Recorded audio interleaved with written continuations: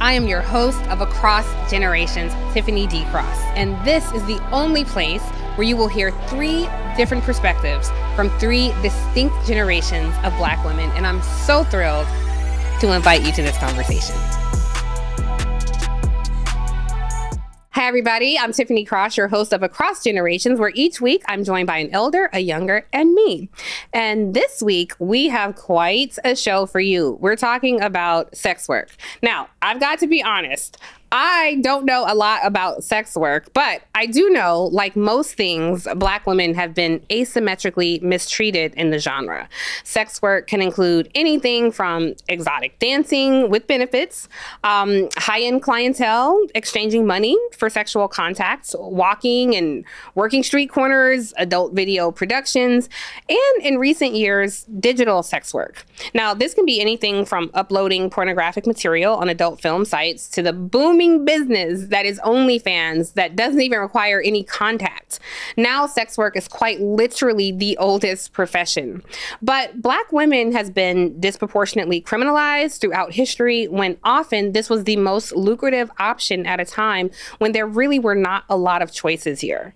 So the long history in this country of Black women using their bodies as independent, consenting individuals to make a living is actually the blueprint for platforms like OnlyFans to not only exist, but as we see, to thrive. Now, the platform, in turn, has helped to create alternative underground economies for earning a wage, making a living, and sustaining themselves and their families for some of the women who are featured there. Now, in worrying about banks and workers, OnlyFans reminds us of an enduring historical truth, and that is sex work has always been central to capitalism, and Black women have borne the brunt of its most exploitative designs. Today, this is a multi-billion-dollar industry, and I am not here to judge it nor to promote it, but I do have strong thoughts on the way that we criminalize women who have entered this line of work, and judge women, by the way. And I've often wondered, if we decriminalize it, won't that provide more safety for these women and reduce the risk to public health? But here's where I've thought about it the most. This isn't the type of job that comes with a 401k. So if you were a sex worker in the 80s or 90s, what does life look like in your later years? And how has the industry changed throughout the decades? Like, if you're a younger person entering the oldest profession, what is it like for you these days? What's your life like? And just to keep it real, has the price of the brick gone up? Do you take credit cards? What's the personal risk to your safety? How do you work during COVID? So let's get into all of that, because I'm joined by two experts who would certainly know, and they are gorgeous. So to my left is Sinnamon Love. She's a 50-year-old retired porn star and mother of three and grandmother of two. She currently holds the position of executive director of the BIPOC Collective. This is a resource that aims to financially empower and provide support service for BIPOC sex workers through mutual aid and education. She's also a contributing writer of an up-and-coming book called Body Autonomy: Decolonizing Sex Work and Drug Use, and currently working on an archival project that highlights her 30-year career as a sex worker. To my right, Miss Brittany. She is better known as Miss B Nasty. She's a 33-year-old retired Navy veteran and mother of one who found her way into online sex work. She discovered online sex work after witnessing her child's father seeking it out. Starting as a cam worker, she quickly rose in popularity, earning a substantial monthly income of $30,000 and growing. Her success stemmed from her resemblance to Carrie Hilson, some say, which led to confusion between the two. So despite her success in sex work, Brittany has decided to pursue a degree in psychology, and her transition back to academia reflects her multifaceted nature and aspirations beyond her current career. And most importantly, it recognizes the humanity of both of these women. They are more than just something for some people to pleasure themselves to. And I'm very happy to have you both here. So thank you for being here. Thank you so much. I want to say thank you, Sinnamon, for joining us. And Brittany, I have to say thank you for your service, because you served in the armed forces. And so I appreciate that. I don't even know where to begin with this conversation. I'm really excited to have it because you know, pornographic viewing went up significantly during COVID. And I think this was the first time it fell on my radar in a way where it was, you know, being written about in the Times. And, you know, there were these think pieces being written about it. And it really did make me think. In my career as a journalist, I've sat down with, you know, exotic dancers and different people. And I've never really gotten to take a deep dive with sex workers. So I want to start with you, Sinnamon, because having worked in the 90s, but you know people who were working in the 80s and the 70s, Yep. What do you think is the most striking difference between when you got into the business and the state of the business now? Oh my gosh. So I'll give you a fun fact first. So I started in 1993. So I have had porn that has appeared on VHS tapes, DVD, Blu-ray, streaming, and you know, also I worked in a peep show booth. Wow. You know, I've worked in strip clubs, after hours clubs. I've literally worked in every single aspect of the sex trades, whether it's, you know, from the very beginning. And, you know, yes, I've known people because I started in 93, there were people I worked with who had started in the late 80s. You know, people like Jeannie Pepper. There were F.M. Bradley, Julian St. Jacques, Shawn Michaels, people who were the foundation of the Black porn industry at a time when porn wasn't legal, right? And I think it's really interesting. Like, I want people to remember that porn wasn't even legal and separate from prostitution until 1988. Wow. Yeah. 1988 was the first Supreme Court case that made porn legal. And so when you think about, like, you know, one of the stark issues with porn that started from that time when porn was illegal is that there are no residuals, right? There are no residuals. So people who were performing in the 80s and 90s who set the foundation for the work that Brittany and I do, those people don't get a dime, and the material that they're featured in is still available online. And still generating income. It's still generating income for other people. Yeah. Right? User-generated content allows for fans to digitize and upload their favorite VHS tape to any number of tube sites, and the performer doesn't get a single dime. The difference today is that independent creators, adult gig workers, as I like to refer to us, have the ability to own their content, and they're able to earn, like residual income that, themselves, as opposed to having to work with a studio system that doesn't give them any money. And, it makes sense. Back in the 70s when it was illegal, people didn't want to get a residual check for a movie that they did when they were 18, and now they're married and have kids and nobody knows that they did porn. Do you know what I'm saying? But now, today, the adult industry is still the only industry where in the entertainment industry where the performers do not have any residual income that comes in. So the platforms like OnlyFans allow people to own their content, to earn income going into perpetuity, and to sell direct to the consumer and cut out the middleman, which is the studio system. Yeah, thank you for that. Because I think a lot of people, having that context is really important. I want to get into your personal story. And if you don't mind me asking, I'm curious, in your heyday, like on average, how much money were you making? Oh my gosh. Annually, we'll say. Or you can tell me were you paid per gig? I would say it was all pay per gig. It was pay per gig. You could earn anywhere between between $300 and $1,500 or $2,000 per scene. So and 300. Yeah, and it's between $300 or like $1,200 or $1,500, sometimes $2,000 per scene, and it was based on the type of scene you were doing. So, and what is considered a scene? A scene is a sex act that's happening from start to finish, or or from the time someone walks into the room to the time that the ejaculation That's what I was going to ask. Is it the ejaculation? I was trying to figure out how to frame it. Ejaculation is most important. Not the female one. Not the female one, ejaculation. but the male ejaculation. So let's say he ejaculates twice. It's still one scene. They would be very happy. You're lucky if that happens. Okay. You're lucky if that happens. But it would still be considered one scene. But it's still considered one scene. Got it. So But if you are doing just an oral only scene, that's one rate that might be a lower rate scene. But if you're doing a scene with multiple partners, or if you're doing a scene that has bondage, or if you're doing a scene that has like anal play or something like that, then it's like you're being paid more money based on the act and the number of people in the scene. Yeah. Okay. And also there's a big difference between, or there was a big difference between there's a racial pay disparity also. Yes, I want to get into that. Yeah, Black women are paid lower. Black women are paid lower, just like every other industry. Or is it?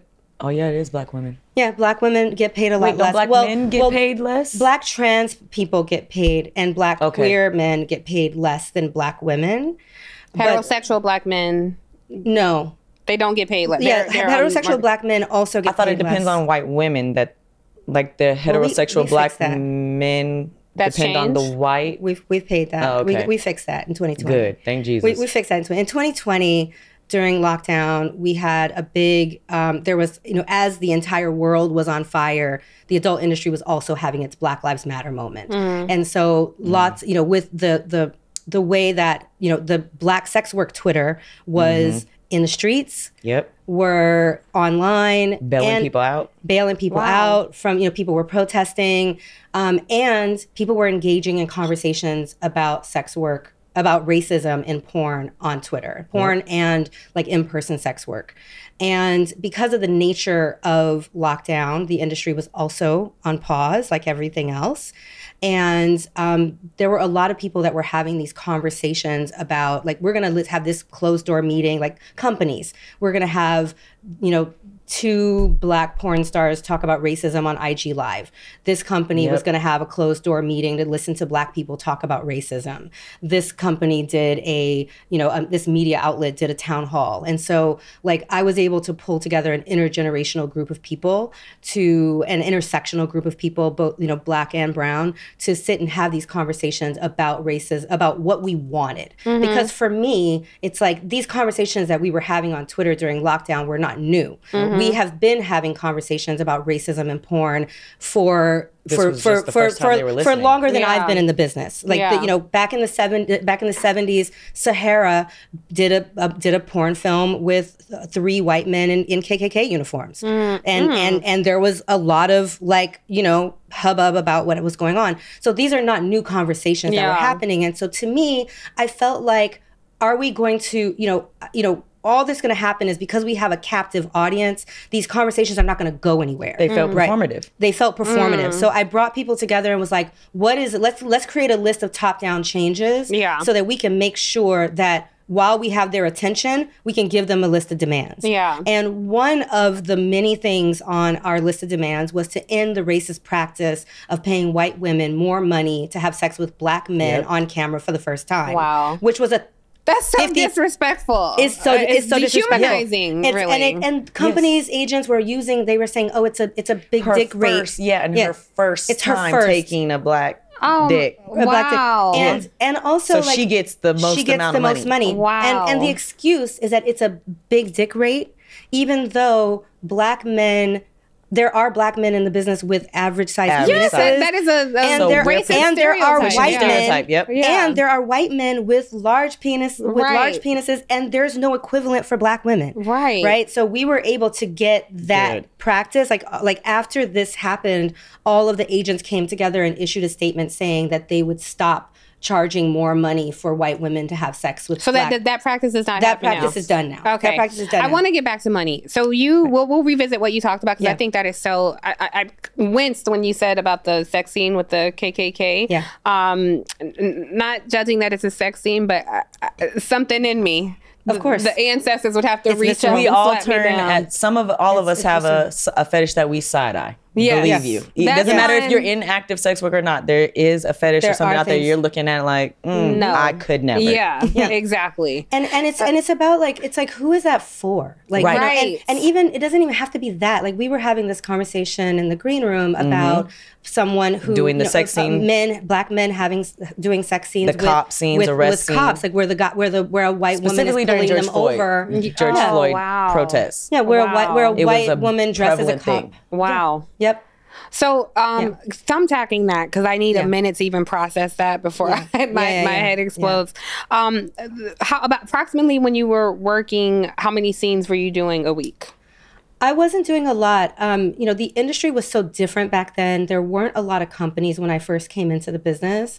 And so I probably did 100. I did about 150 movies throughout my active career, which was about 12 years. And so, you know, but easily, you know, I was also doing other things. I was camming. I started camming in 97.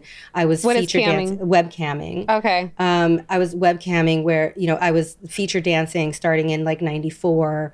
I was doing peep show booths in 95. Like I was. So on average annually, how much money were you making? I'd rather not answer that question. Really? Is there no problem? I won't press, but is there a reason you don't want to answer? Yeah, because of the IRS. Ah, fair enough. Yeah. Okay, got it. Well, I asked the question because I wanted to contrast to Brittany in terms of how much money you're making because you have a big following on OnlyFans. If you're comfortable, I know we saw in the intro, we said like 30,000 a month. Is that still accurate? Has it gone anywhere up? From 600K to 7 figures. A year. And how is, I don't even know how that's taxed. A lot. It's taxed. A lot. Yeah. Okay. A lot. All right. So that money is, you do pay taxes. Because that's something a lot of people think, you know, they say that about strippers a lot. They don't pay taxes. Yes, they do. Like strippers pay taxes. It's also a conversation of it being like illegal money. So it's like drug dealers aren't getting taxed. So why are we? You're not considering this profession to be actual work. Why are you trying to take money from me? Is it work or is it not? Yeah. Why am I not covered and protected under being discriminated? Yeah. So if I quit sex work today and I try to go become a teacher, that's probably not going to happen. Yeah. Because you can go Google my butthole. Right. Yeah. Well, honestly, respectfully, I wouldn't conflate what you do with drug dealers. You know, I mean, you're not, I understand. I mean, just IRS legality of it, the money. You're not like giving people poison. No, like not in that case. In the sense of how the government sees how I earn my money. Got it. I get your point. Not being considered a formidable job. Yeah. In that case, I take that point. The contrast in money, though, I do find striking. What I find more striking is your story that you were a member of our armed forces in this country and transitioned from that to sex work. Tell me how that happened. Wasn't in the plans, but yes, I got out the Navy and I was in a relationship that was not the best relationship. And through the course of that relationship, after we had our child, there was lots of cheating. And then when he was not going out to physically cheat, he was still disappearing. So there was a need to figure out what that was. Come to find out, he was giving money to cam girls and other content creators such as myself. I had no knowledge of this world. So initially I felt like this was continued cheating. Like this is a form of cheating. And I was very upset. But then there was like a click in my mind like, well, if this is what you like, why can't I do this? And then there was a shift to, if this is what you like, I'm going to try this. And then it was like, whoa, I kind of like this. Oh, this is freeing. Oh, these people like what I'm doing. And I just stuck with it. Camming. Camming in the beginning and making my own videos on my phone. Okay. And so do you engage in sex with other people? I have, yeah. Okay. Is, in porn or? It would be considered porn, yes. Okay. Can you, and these are not people you're in a relationship with. This is just.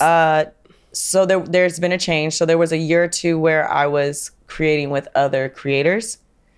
So other women and a couple men, I would shoot with them. And then I transferred over into dating and just working with the person that I was seeing. And then I stuck with that because it felt more personal and way more comfort in you actually liking this person, vice meeting and let's having sex. Right. I hear you tell this story, Brittany, and I'm thinking, I'm trying to picture you in that first scene where you've never done anything like this before. And there's a camera and someone is there and you know this is the purpose and you know there's going to be an exchange. So the first time feel like? it was with my son's father. So it wasn't uncomfortable. Okay. It was like, oh, we're already doing these things and the camera comes out. I'm not performing because I'm not really, we're just into each other right now. Yeah. Now, when it came to shooting with other people. The first time I did it was in 2020. So I started in 2017. My first scene with somebody else who was not myself or my son's father was right before the pandemic started. So March 13th. So literally days before. That camera came out and my coochie went dry. Like Sahara Desert. Where is the lube?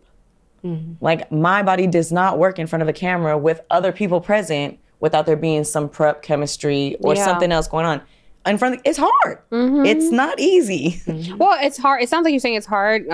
Pardon the pun. Yeah. It's hard in terms of arousal. Yeah. Is it hard in terms of, like, am I actually about to do this? Like, do you have butterflies? Are you like, oh my God? Well, yeah. I'm gonna be completely transparent. I have the nervous shits. I'm a nervous shitter. So the butterflies turn into shit. Yeah. Let's start there. Yeah. Second, there's an argument in your brain. I want to do this. I had limited sexual experience anyways. I only had a couple partners prior to making content. I had like 4 partners ever in my life. And I was 26 or 27. So I already had limited experience. I've never kissed a girl. That was a lie. I never had been intimate outside of kissing a girl. I never had sex in front of a group of people. I've never done a lot of things that you see me do online. I probably never did them in front of anybody else. And that first time, threw me for a loop. But I was in front of a group of people who were very encouraging. It was like, just get the lube and make it happen. And it was still exciting and still fun. It was exciting. Yeah, you just have to check in with yourself. Were you sexually attracted to women always? I've always found them attractive.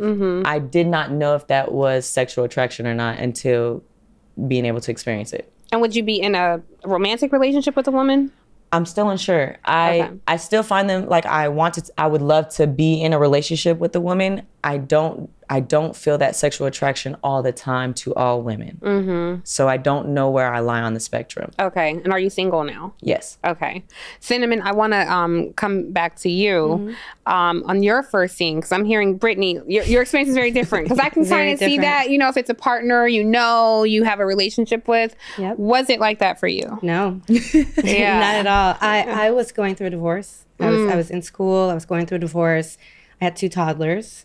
And how old were you? I was 19. Okay. You were already married with 2 kids at 19, going through a divorce. Different times. Yes. Different times. Yeah. People got married younger. Yeah. Too. Yeah. And I, I got into the business out of necessity. I was working 2 jobs in the mall. I was carrying 13 units. And I had these kids. I was literally going from drop the kids at daycare, go to class, pick them up, drop them at the neighbors, start doing, go to work. And I still wasn't earning enough money. And I answered an ad. I was looking in the back of the LA Weekly and where they had all the strip club ads. And I kept seeing these ads for figure models. And figure models is the term that they were using at the time. I was going to ask, what is a figure model? Yeah. I thought that because I'm a hippie, I thought it was going to be like art. Oh, okay, okay. That's why I was assuming like you were going to be posing like maybe semi-nude. That's what I thought. Yeah, okay. That's what I thought. And I thought about, like, I did go and try to audition at a strip club, but at the time, but it was I was in LA, and the club that I went to was topless. I was like, well, maybe if I can try to dance. I had a perfect 19-year-old body. Is it different from now? The dancing? Yeah, I couldn't dance. They wouldn't let me. I tried to audition at a topless club, and they wouldn't let me audition because I was under 21. Because if you are in many states, if the club has alcohol, they can only dance. Yeah. You have to be 21 of drinking age, and you can only dance topless. Wow. Okay. And but if you are 18 and over, you can dance in nude clubs because there's no alcohol. Got it. So okay. I wasn't comfortable with the idea of dancing in a fully nude club on a stage in front of a room full of strangers. But I couldn't even audition at a topless club. And so I kept looking through the LA Weekly, and these people would, I would talk to, an agent or a director or a photographer from these figure modeling ads. And I kept turning it down. They would explain to me that it was porn, and I kept turning it down. And then finally, I had that one good day where I was 3 months behind on my rent. My son had a hole in his shoe. I wasn't getting no child support because we were doing a split week, joint custody split week. And so I made this one particular director that I met. We met at the West Side Pavilion in West LA. And he kept calling me like every week, like, you know, are you interested? Are you interested? And I finally, you know, agreed. And he paid me at that time, we were, you know, your first scene, you might get paid $2,500, which for me, my rent was $775 a month. Like, do you know what I'm saying? And so to be 3 months, you know, it's like that was 3 months rent for you. It was 3 months rent. It was exactly what I was. It was exactly what I was behind. I heard the 2,500, and I'm like, that's it. But then when you go back to that time, I'm like, oh, that's 3 months. Right. 1993. That's that like was a lot of money. Yeah. I forget. That was a lot of money. And that particular director, the internet was still very new. And so it was just me and the director. And I wasn't someone who was like, I mean, I was very promiscuous, like starting at an early age. Really? And my best friend and I, we used to, you know, we'd be in a motel room, her on one bed with her boyfriend and me on one bed with my boyfriend. So I was already having a lot of sex when I was in high school. I grew up in Flint, Michigan. So when you're in the country, like my grandparents had a farm, ain't shit to do but drink, smoke weed, and have sex. Yeah. And so that's what we were doing. You know, I was having a lot of sex early on. And also, you know, I left home really early. Like I was kicked out of my house when I was 16, and I was trading sex for food and shelter. Wow. You know, when I was a minor, and so without like no trafficker or anything like that, but just as a form of survival. And so by the time I got, you know, I was 19 and I was leaving this marriage, and I was, you know, like it wasn't so foreign for me. The idea of having sex with someone wasn't the thing that was weird to me. The camera was different, right? But at the same time, there wasn't a room full of people. There was no cameraman. There was no light, you know, no grip. It was a single person doing his work. And so because the internet was really new, he was sending out a catalog with all of the models that he found, and like to his mailing list, and people would request me to, you know, for scenes. And so for the first 3 months I was in the business, I only shot for this one director until I met this black guy named Guy De Silva, Afro-Latino performer, who, when he met me, he was like, "Who have you shot for? You haven't shot for anybody? Would you like to shoot for more people?" And he introduced me to my first agent. He introduced me to other companies, other directors, and that was all she wrote. Well, let me go back to that first scene, though. Like, again, when Brittany was telling her story, I get it because it's a partner, you know? For you, it wasn't that. And so I'm looking at this in my mind, this young Sinnamon Love who's been a survivor and is just trying her best to make it and survive. And now you have to go into this. It seems scary to me, you know, like this grown man I don't know in this camera. I got 2 kids. I'm trying to get my rent paid. And this is what I'm about to do. What was going on in your mind and in your heart and your nervous system? You know, I had a conversation with my aunt who also lived in LA, and I told her what I was thinking about doing. And she was like, you know, she's like, you're super smart. You know, I know that you're struggling. And, you know, if you're going to do it, just be the best. Whatever you do, be the best at it. Yep. And let me know where you're going to be, so that if anything happens to you, I know where you are. And so she became my co-conspirator, because every time I would go to a shoot, I would give her the name, the address, a phone number, so that somebody knew where I was. Did you feel safe? I felt safe. Yeah. And Apple phones make it so much easier now. We You still could do that. We still share location. Share location. Send the ID over. Send the paperwork over. And you have a safety right in your pocket. You did not have that. I didn't. But her texting like the name and information, as soon as I get to, if I am shooting with a person, immediately I send 2 people their ID that I take the picture for, and all the documentation, so and they have my location, so you know exactly where I am, who I'm with, their real name, not their performer name. So that hasn't changed. That hasn't changed. But that for me helped me to feel very safe, you know. And I was in the beginning, I wasn't working that much. I was still working a regular job. I was working, literally, I was working at Gap Kids and Natural Wonders. Wow. I was selling in-ear records and false and like fake saber-tooth tiger skulls. Like, you know what I'm saying? So Yeah. it's like, but the, you know, it was a, you know, the money, I wasn't trying, I didn't know what porn was. Like I didn't really have any experience with porn. I remember like, you know, seeing my brother trying to unscramble the cable box. Yes, that was my experience with when porn. I was a kid. But we used to watch Cinemax late at night. Yes, and it was squiggly lines, and we were trying to make out an image. Yeah, right? Emmanuel. Like I would get in so much trouble had I ever paid for it. But just in your young mind, you're curious about bodies and sex, and it's like, what is this image? And every now and then you could make out like a nipple, you know, or something. It's like, a big deal. So I didn't have any real experience with porn. You know, like I didn't have a frame of reference of what I was getting myself into. Unlike me. Yeah, I had all the references. You I had paper references, digital references, DVDs, VHSs. Yeah. You went in a different perspective. And I shared that, though, Sinnamon, to say I was not that much younger than you when I'm looking at squiggly lines, and you are actually shooting a scene. And you have intellectualized it. You're talking about it. But I hear it and I'm thinking, if you had another option, you would have chosen that. I don't know. I was in the Navy at 19. Right. You made a choice, a decision to do this. And I'm also struck that your life sounds tumultuous. There was not stability for you. No. And I think a lot of people assume, you know, if you're a sex worker or in the adult film industry, you are the victim of some sort of abuse or instability. I get that comment all the time. And like, is that the case for you? I must be down bad because I left the Navy to do porn. Yeah. No, I'm medically retired from the Navy. I'm good. They send me a check every month. Yeah. But there was never any abuse in your... I mean, there was abuse, but the abuse kept me from sex. The reason why I had no sexual experience is because my sexual experience started too early. So I didn't want it to be with anybody unless I was in love or I chose them. Yeah. So that was a gap that I had to overcome after I had my son.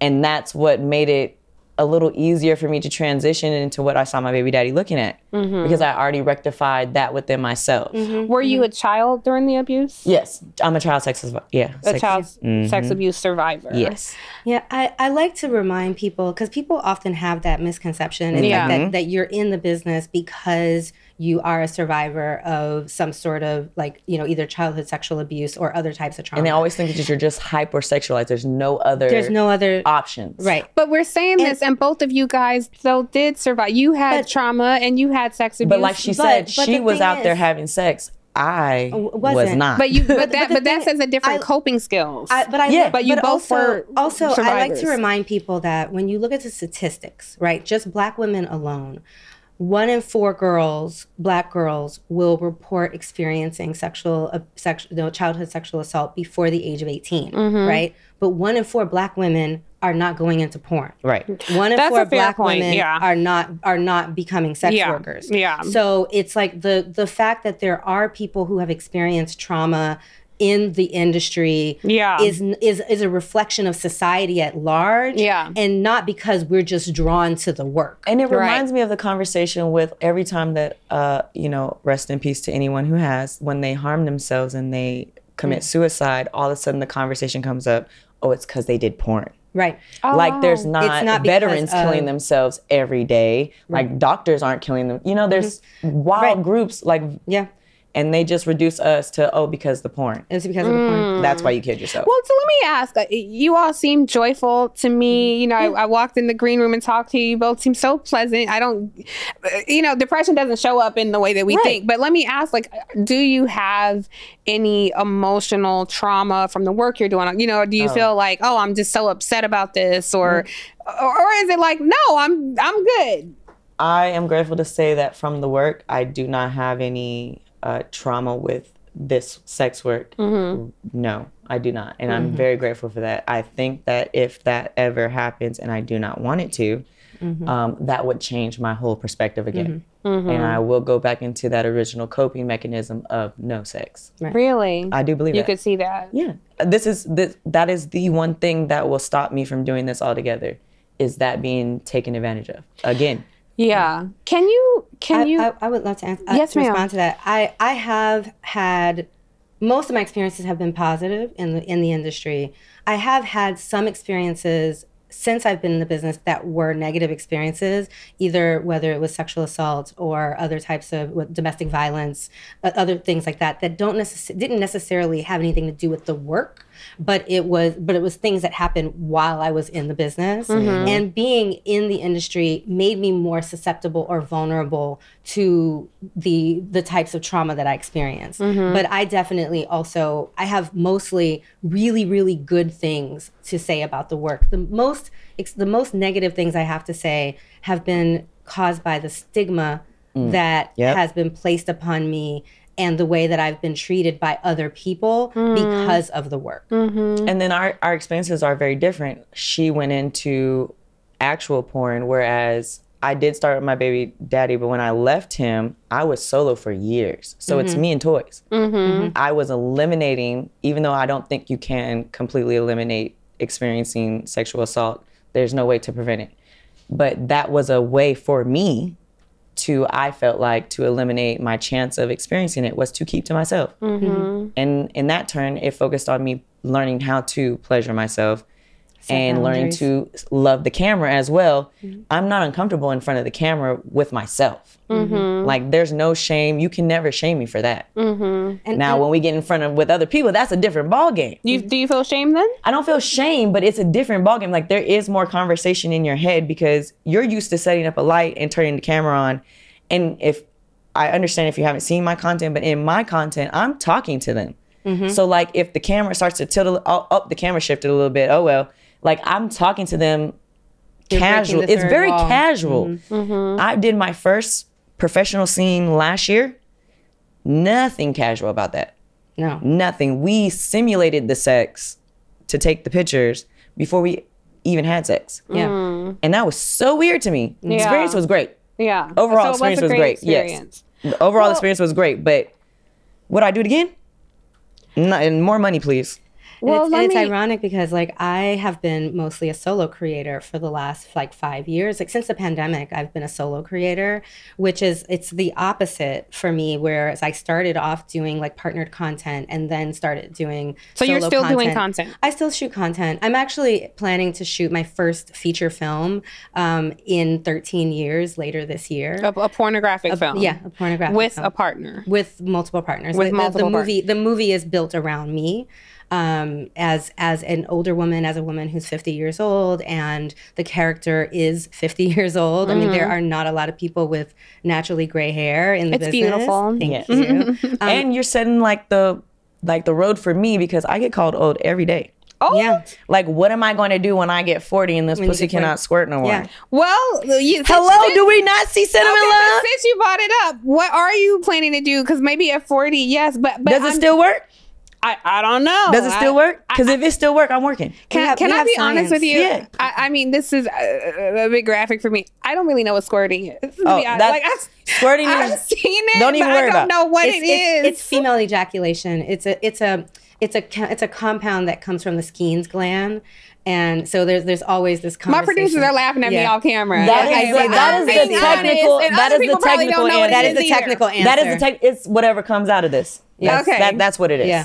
But women can get aroused without squirt. You can be wet, and that's not squirting. Yeah.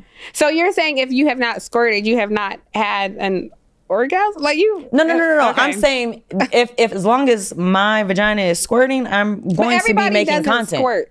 Oh, that's my niche. Sorry. Oh, okay. Yeah. All right. My bad. Okay. I mean, that's my niche. And people, that is a whole thing. Yes. Like people look for squirters. Yes. Okay. I mean, it's a valid question. Thank you. As someone who is, I started. We're in a no judgment space, no everybody. Judgment. No, we're not judging you. No judgment. But for me, it's, I started menopause very young. I started menopause at 38. Why? And you said who? The what age? At 38. At 38, menopause. I started menopause. Why? And I had ovarian cancer. Oh, I'm so sorry. I had ovarian cancer. And so, but I I started menopause early, and that definitely shifted the way that I approach sex work. And, even, I mean, I was doing studio porn, but I prefer being an escort. Like, I prefer seeing clients one-on-one. I don't have to do all the camera work. I don't have to edit content. I don't have to do marketing. Because if you're there for 5 hours, it's not 5 hours of sex, correct? Right, exactly. Right. Exactly. So but it could be. Never, for me, never that. Okay. Right. I think that's Never like that. a glamorized view of it. Yeah, Like, no. they're not booking you for 5 hours of sex. They'll No. take you to dinner and send you to the spa, and you'll come back and say goodbye. And sometimes it's a half hour. Sometimes it's an hour. Like, and it's then not. leave It's you in not a that, hotel room. and you go about your business. But it's like I prefer that over doing porn because it's a different type of work that doesn't take as much labor. But as I've gotten older, there are concerns that are directly related to menopause and the way that my body has changed that I have to think about. Like, it's, vaginal atrophy is a real thing. Like, and with that comes... What is vaginal atrophy? Vaginal atrophy is when the lining of the vulva thins. And because of the loss of estrogen.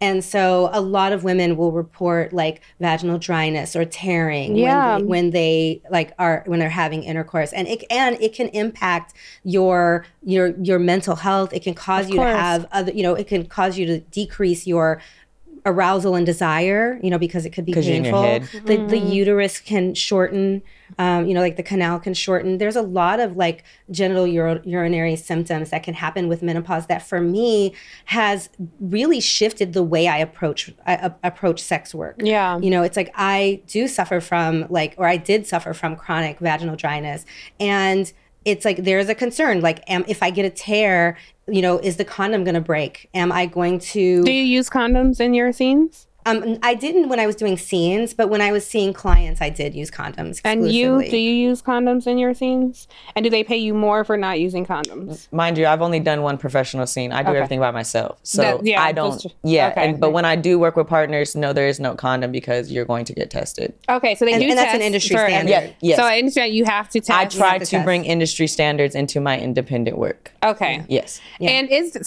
because that's an industry standard, like how prevalent are STDs in sex work? Oh, we were just having this conversation. It's still prevalent. Well, in the mainstream industry, there is testing for HIV, gonorrhea, chlamydia, and syphilis.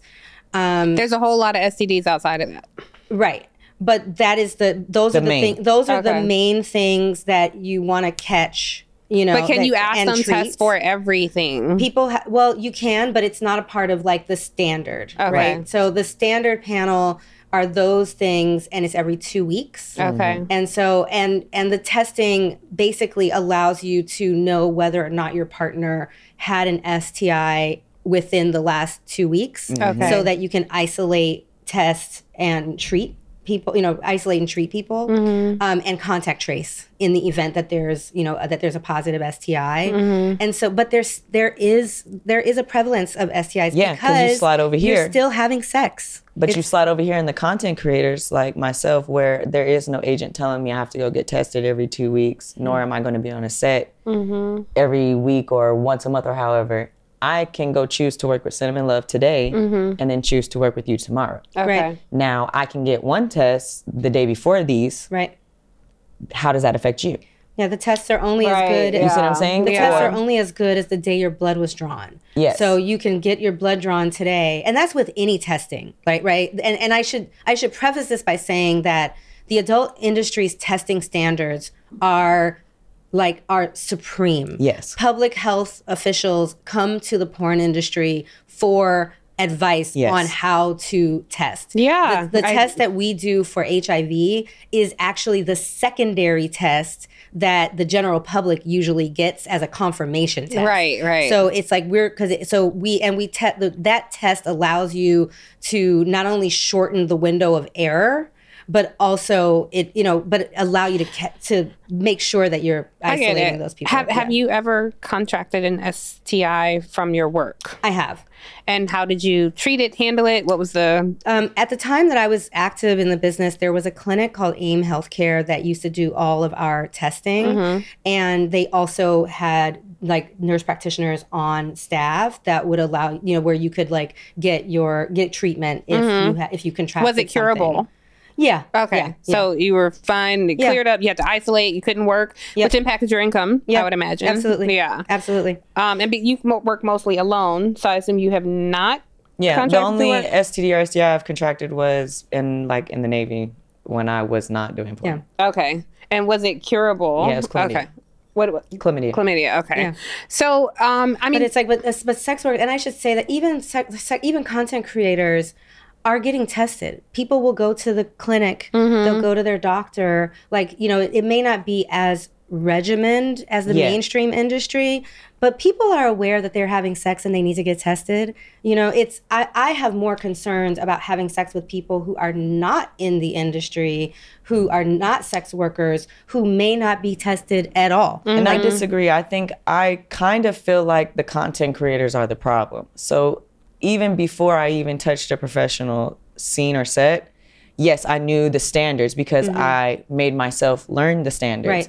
But as you've seen, as we've held Twitter spaces together and we've been talking about this, those content creators who are independent, so these are people not backed like me, independent completely by their own, completely by their own. You don't have to go get tested. There's nobody telling me, Brittany, I need to go get tested before I go have sex, whatever other content creator. It is on my goodwill that I show up and show you a test, and their goodwill that they ask for it. Yeah. If nobody's doing that, nobody's doing that. Yeah. And we've had this conversation a lot about how the mainstream industry needs to do outreach to content creators, independent creators, to make sure that people are aware of what the standards are, because if you have a cell phone, you can work online. Yeah. Like, you can get on OnlyFans if you have a cell phone. You don't have to be connected to any agent, any company, and you can leave a browser set and go home and have sex with 4 content creators that same night, or have sex with your boyfriend. And it's blended now. Mainstream and where I am and where I stand is now blended, and that is the issue I feel when it comes to STDs and STIs, because nobody told me gold standard tests. Nobody told me that. I looked it up. How many people do we know that are looking? We sit on these stages with these people all the time. And unfortunately, because a lot of people come into the industry from school systems that don't teach sex education either. And when Brittany's talking about Twitter Spaces, like every time their sex workers use Twitter Spaces as a way of connecting with each other, teaching each other how to make money online, talking about various different issues, as well as just partying and bullshitting. But every time there is an industry of a production hold because of an STI outbreak, then we'll wind up on a Twitter Spaces talking to creators about trying to inform them about not only about the production hold and why there is a production hold, but also just giving basic sex education. I don't know how many times for hours. I don't know how many times we've had to explain to people why douching is bad. Yes. Or having to explain to people where to go get treatment. HSV1 can be on both areas. It's not just on your... It's just, can I tell you something? This has nothing to do with sex work, but a doctor told me this and I never forgot it. So let me spread the gospel here today. Please. A doctor told me when I was really young, and she said, we were talking about just safe sex practices. And she said, I want you to imagine that your entire genitalia and your mouth is covered with glitter. And your partner, his mouth and his genitalia covered with glitter. The goal is to keep your glitter off his glitter. Now, will a condom help you do that? It was like, no. So there were still STDs that you could get, even if you're HSV1, HPV, like all of these things, genital warts and all these STIs. So I appreciate you making that point. I asked this question really from your perspectives. I want to hear from your perspectives. I'll start with you because I don't think that you've had as much experience with other partners. Have you ever felt degraded in this work? Like you were doing something you didn't want to do? I have walked off sets before. Well, tell me about a time when you walked off set. I had a black director who wanted me to hold a slice of watermelon for pictures with a white male partner. And I refused. What is up with the racist BS in porn? Like that is so. To keep it real with you, it's who they're producing it for. Right. They're producing it for cishet white men who have a particular idea of what is sexy or hot with, of like Black and Latinx and Asian women. Yeah. Like that's what it is. It's not I don't remember the town. I'll have to get this exact information. I'll put it in the comments. But at one point, the Republican National Convention was held in a city, and I don't remember where it was, but the porn sites in that area went up significantly. The sex work in that area went up significantly. So when you say things like that, they wanted me to hold some watermelon for these, white men. One, it doesn't surprise me. It disgusts me that people are into that. It makes me sad that some people probably would. You said no. Somebody said okay because I need the money. It makes me think and the hypocrisy. It makes me think immediately of Mia Khalifa. And the hijab and the during the Mia Khalifa is a Middle East. I believe she's Middle Eastern. And she is she is major porn star as of right now. Like she was today. Retired now. Yeah, she's retired now, but she dibbles and dabbles still on like the OnlyFans stuff. Okay. But less sex worky. Okay. More suggestive. Got it. But she did a porn scene in a hijab. Which would obviously she got death threats. I would imagine. Would be anti what the hijab stands for. Yeah. So but that's what it makes me think of. Like Islam is very conservative, right? And it makes me think of like how we were talking about the cop porn during George Floyd. It's like what's going to get people. Porn has become performative as well. Well, okay, so we talk about porn becoming performative. Let me ask this. When I used to host a show on MSNBC, and I did a whole segment on porn. So I did a lot of research on porn and the psychology around it. So because the adult industry has gone so mainstream, and imagine your curious mind with a smartphone at your hand at 12 years old, you can see whatever. So you're overly sexualized maybe at a premature age. Young men, because of this, particularly 20-somethings, have started to consider sex as something you do to a woman, not with a woman. And young men have started to just immediately engage in choking. They don't know if the woman is into that or not. This isn't a porn scene. This is somebody you're with. And I'm curious as to adult film content creators, what your thoughts are around that. So I did some work with Boston University. I did to create some porn literacy curriculum for Massachusetts 10th graders. That was really like it wound up having to be like consent based, sex education, basically, because the schools wouldn't take the material around porn literacy. But there is no porn literacy for young people. There's zero. Not only and not just thinking about what they're viewing, but also what they're creating, because parents give young people, they buy them cell phones all the time, and they're not monitoring what they're doing with the phone. They're not having conversations with them about what they're doing with the phone. And young people don't understand that if they are shooting themselves, sending it on Snapchat, or filming themselves with their partners, they are producing child sexual exploitation material. Yes, and in different municipalities, it's considered illegal. It is illegal. It's all illegal. It is all illegal. Any minor underage anyone who is under the age of 18, anyone under the age of 18, even if they are consensually working and not being actively trafficked, it is automatically considered to be trafficking, and it is child sexual exploitation material. Period. I don't like the term porn, because it's not porn. It's not, we need to create that separation. We have to remember that we have to use that language so people can understand the difference between the two. Porn is consensual, and with adults, right? With and minors. you cannot consent if you're a minor. But we don't have these kinds of conversations with young people, and there have been many cases of minors engaging consensually in sending or receiving or producing this material and being arrested. You know, there was a case in Pittsburgh like back in 2010 where, and also we see a lot of revenge porn that's happening with young people because they, you know, there was a case in 2010 where this young girl, her boyfriend was like, you know, I'll take you back if you like give me head behind the school.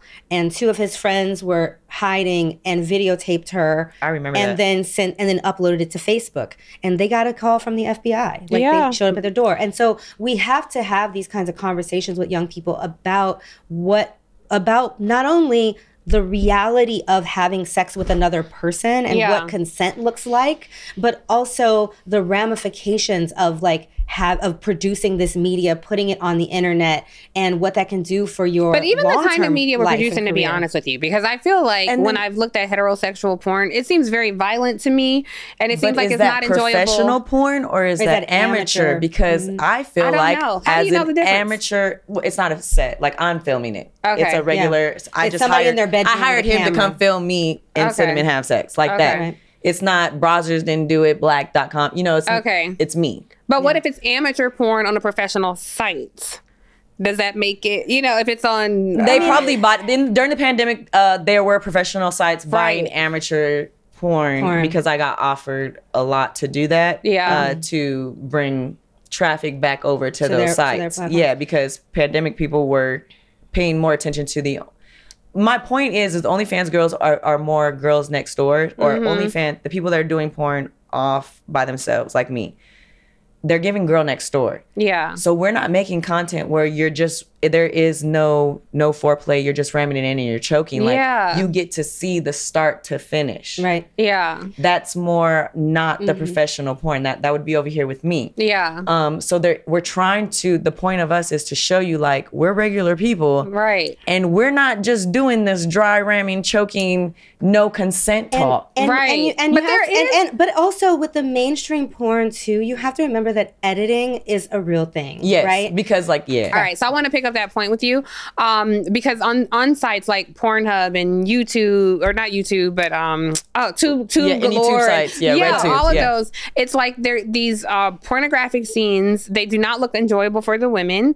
They're completely done for the men, where it's like multiple men on one woman. Now, I'm not here to judge this woman. If she does enjoy it, no problem. But I do think there is something about perpetuating that type of sexual visual violence in terms of fantasy that should cause some concern. I think the problem is that you, the consumer, don't know that it's not real. Right. And that's the problem. Had there been a before or after part of the video that showed you, hey, we consensually sat down and did this because of X, Y, Z. Yeah. No, but but the fantasy of that. If it showed after the video, I feel like more people would understand it. There is none. That used to exist. Like I know we do it. Like I've seen it done, but they don't show it as much. You don't see it on tube sites because a lot of the tube sites they're all user generated, right? Pornhub now is, you have to be a verified creator and upload your ID or a studio in order to be on the platform. Yeah. But other platforms, it's other people who are taking, like somebody, a fan may take a scene that I did and upload it to whatever website, to Xtube or,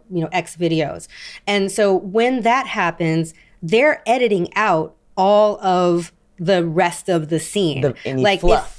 What they consider the fluff, because they only want to show the action and the cum shot. But the other thing and I can kind of get what you're asking. Because it's not the scene. I understand that it's like a production. I guess what I'm saying though, it still to me promotes sexual violence. Yeah. And that's because you don't understand that there's almost an hour of conversation of, is this okay? But I'm not talking about the people participating in it. I'm talking about the viewers consumers. Don't know that before that happened, there was a long conversation on camera. Yeah. Everything's recorded. When you walk on set, the recording starts.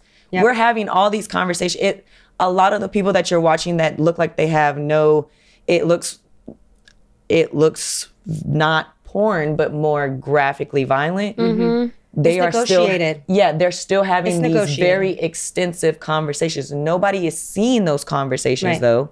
Because nobody believes they exist. You're just seeing somebody potentially getting hurt, not knowing that there's so much nobody knows about aftercare, boundaries talk, checklist. Yep. Nobody knows about that. All they see is the fucking. Yeah. And that's I think that it's important to remember that good sex or fun sex looks different for everybody. Yeah. There are a lot of people who are into choking. Breast play is something that people like spanking. People like handcuffs. People like all kinds of different kinds of sexual play. And so because it looks different for everybody, we have to remember that sex workers are negotiating. They are negotiating they're using their power to negotiate the type of sex they want to have, right? And so it's like, and in most cases, they're also negotiating who they're working with. Yeah. So it's like, if I'm going to shoot a scene, or if Brittany's going to shoot a scene, usually what happens is, do you have a no list? People who you don't want to work with? Who's on your yes list? What kinds of scenes are you open to doing? Do you do blowjobs? Do you do scenes with men, scenes with women? Do you do anal? Well, when you're doing all that though, like, because I have like read things when I was, reading on porn about men, what it takes to get them erect, because you've like done everything. And even outside of like men, just like some of the people who have orgasms on tap, they got money, they're famous, they're wealthy, and they can have threesomes, foursomes, whenever. Yeah. And it's like your senses are, dulled. And so you have to keep taking it to the next level. I wonder for you, Sinnamon, because you've had more scenes with partners, during that time, was sex still enjoyable for you? Yeah. And is sex still enjoyable for you now? Yeah, absolutely. Absolutely. And is there a difference in if you enjoying it on set when it's performative? Are you really enjoying it? And is it better when you're not, when there are no cameras around and it's just actual sex? I mean, the best sex that I have is like with my partners. Like I'm single. I don't have, I'm not seeing anyone in particular. I have a couple of comets in my life, people who come and go in and out of my life. I have comets in my life. Comets in my life. Okay. They pass through every couple of years. Yes. But for the most part, I don't have actively have partners. But the best sex to me is the sex that I have with people who I know very well, who I have intimacy with. But I also, when I was actively performing in the business, I loved what I was doing. I mean, who wouldn't? It's like to be able to have amazing sex with good-looking people, to have to get paid to have an orgasm. Like, what is not to love about it? The work, and also to be able to work a couple of days a month. Like, it's even when I was. You say that, I have to be honest with you. I would not love that work. Yeah, so I think there are a lot of people who wouldn't like it. Sorry, I know. I get it. For me, say who wouldn't, I think there are probably a lot of people. For me, it was really, I had the time of my life. Are you conditioned to feel like that though? Like you need to work? No, I don't think. Like, have you had an opportunity to not like to? Well, I think maybe you said this earlier. I can't remember, but I have a challenge separating sex from love and intimacy. Oh, so you're talking about, you would not like working as a whole. You meant you wouldn't be able to do sex work. Right. Oh, separate. Okay. I thought you meant like who wouldn't like not working. And I'm like, that's crazy. What do you mean? No. I don't mean that. But I get it. Okay, I'm there. I'm back. I get it. But yeah. No, I can I ask you too, because you're both moms. And so like your kids are old enough now where they can Google you and see your work. My kids are in there. My kids are 26, 31, and 32. Have they ever said, how do they feel about it? What my oldest daughter is not crazy about my career. But my other kids they've all grown up under while I was working. My youngest, we still live together. Like we have the most. I think they were exposed most to my life while I was working because I was traveling a lot. They were born while I was in the business. And so, but it's, I think it's made it a lot easier to have certain types of conversations. So like when my youngest was 13, they came out as bi. And, and today. And non-binary, because you're saying they. And non-binary, and they came out as non-binary as an adult. But the conversations we're able to have because of my work it allows us to be more open and free, because I'm not judgmental about their whatever there is that they're thinking about. And your child is too young to know. Okay. And do you care if? Oh no, I care. Yeah. I think the only thing I can do, because I can't like, oh, I'm going to tell him X, Y, and Z, and it's going to be handled like this. No, I just put him in therapy and hope that he has the tools for that conversation when it comes. The thing I did was I gave my kids age appropriate information as they got older. So when right now mine just thinks I'm famous because people ask me for pictures. So he's like, oh, she's famous because she's on YouTube. Wow. So I just is there a dark side to porn? Absolutely. We would be lying if we said there wasn't. Yeah. Have you experienced the dark side? Fortunately, no, but I have by proxy. So I am large enough on Twitter that people come to me with the problems in the industry. So I'm constantly sharing the problems and being the essential like sheep to take the brunt. And because you're still very young, I do wonder. Well, yes, but listen, the older you get, the younger I get called old every day. You are not every old day. at They all. be like, that girl is old. Not at all. When is she gonna stop? No, not at all. But I do wonder. You're pursuing your degree in psychology. I think we said, Not to have talking points, and not because I'm trying to make myself sound better, just to have a degree. Like I don't plan on using it. But I do wonder, what does retirement look like for you? Like, what does retirement look like for you? I am retired.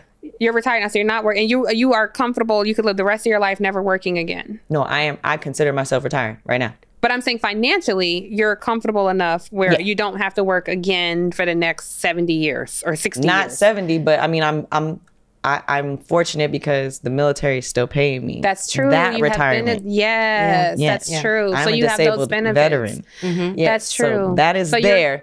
But Miss B Nasty's here. But I feel retired. I don't feel like, I do feel like dealing with the fans is work. That is the work part of this aspect. But what I do is not work to me because I was already going to have these orgasms, regardless if this camera's here or not. Okay. So it doesn't feel like work to me. It feels more like work when I have to bring in other people. Okay. Because then I have to be on and on go for this camera. But when it's just me at home, I'm working when I want to. It's going to be whatever's in my mood at my time. And you're going to get it. You know, I'm the same way. It's interesting how the industry has changed because we talked about you and you said, I've been on VHS, I've been on DVD, Blu-ray, and now the internet. And for you, this new in the industry as it's changing now, AI generated sex. And I just find it so like, where will this go? I am against that. I am against. Why? And I think I understand why the sex workers are doing it because it is new. It's another avenue of income, and they're not having to do the work. However, I just think it's that we're helping facilitate our phase out. They're not going to need a Miss B Nasty or Cinnamon Love pretty soon. They can because figure the AI version is going to be able to do everything that I cannot on days. Even say I take a week off because it's my menstrual cycle. I can do that. AI ain't gonna need to do that. That's so true. AI ain't gonna need to have to do an enema. AI ain't gonna have to watch what she eat. That's right. The day before a scene. That's right. Nothing. I think about AI. I have mixed feelings about AI because when we think about the intellectual property, we're seeing your name and likeness. Your name and likeness, about how and personality traits also. Because it mimics all your videos. So I have concerns about things like and that. And becoming generative. But I also think about when we started this conversation, you were asking about people who started in the 80s and 90s. And like I was saying at the top of the call, of the conversation, how you have, people like that who didn't have residuals and were paid significantly less money. Like Vanessa Del Rio has said in many, many interviews that she was getting paid $150 a scene. Like $150 in the 70s. Wow. And those scenes can still be found online. Even as recent as she has her. She was what, 1,000, 1,100 for gangbangs? Yeah, she has. It's crazy. But specifically, like when I think about the real elders, right? Yeah. Right. And so it's like, someone like that now has the ability to, one, go on OnlyFans. And make residual income, and they can like license their likeness for AI to continue to earn money in a way that they couldn't have before. Someone could easily be having sex. They could be producing new content as their self from the 70s. Well, let me because you brought up Vanessa Del Rio, and I just remember her. I know who she was because she was talked about in rap music. Yeah, she's an icon. But I want to talk about like shift us a little bit to what the streets out there talking about, because celebrities have now started to join OnlyFans. Cardi B, I think, was on OnlyFans. Beyonce rapped about OnlyFans with Meg the Stallion. You know, Monique was on OnlyFans. Monique, the comedian. She did. She had. She moved all of her like food and workout content to OnlyFans. Lunel launched a not safe for work OnlyFans. Wow. Also, but do you feel like that when celebrities do that, are they taking away from, I guess, legitimate sex work? Both. I felt two ways. Like in the beginning, it was like, yes, you're putting OnlyFans on, and this helped me. Yeah. But then it was like, okay, this helped me, and then a couple years later, now all your little kid fan bases who turned 18, now they're joining OnlyFans because they think it's the cool. Yeah, they think it's cool because Cardi B has one, or so and so has one. Bella Thorne has one. So now I'm going to turn 18 and have one. The woman who was on the Catch Me Outside girl. The day she turned 18, she made $5 million, whatever the crap. Wow. That's people who were waiting for you.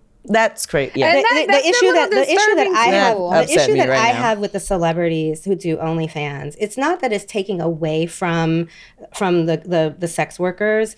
The issue is that they're not putting any money into sex work. So they're not donating money to sex worker-led organizations that are providing advocacy. How many people are doing that? Like, none of them. I could probably I mean outside of celebrities, how many sex workers are? There are a lot of people. A community. Oh, we be moving. Okay. Yeah, and it's been happening for a long time. The reason we have the word sex work is because the late Carol Lee coined the phrase in the 1970s. She was a sex worker advocate back then who was doing unionizing work. And I was going to ask about that because you see a lot of strippers across the country now, and I completely support organizing. I think there should be a collective bargaining agreement in sex work. And women drive the industry. And so even some of this like racist content that people put out there, that could be something to consider if you guys are up for it. Well, unfortunately, while we might turn our nose up at it, there are going to be other Black women that want to make that kind of content. And we can't. It's supposed to be an autonomy. You're supposed to be able to do what you want to do with your body without me saying you can't do that because if they want to do that, you know they should get to do that. She on OnlyFans.